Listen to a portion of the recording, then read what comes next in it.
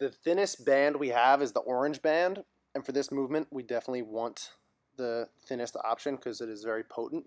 You're going to have an open hand with the band laying across the back of your palm, and then you're going to put your hands up like you're being held up at gunpoint. You want the knuckles of your fingers and the backs of your elbows to be flush against an imaginary wall behind you. And the number one thing that people do wrong here is they arch their back. So pinch your butt cheeks really tight under your body, pull your rib cage down as hard as you can, and make sure that your back is not overarching. The goal is to keep the shoulder blades pulled back the whole time.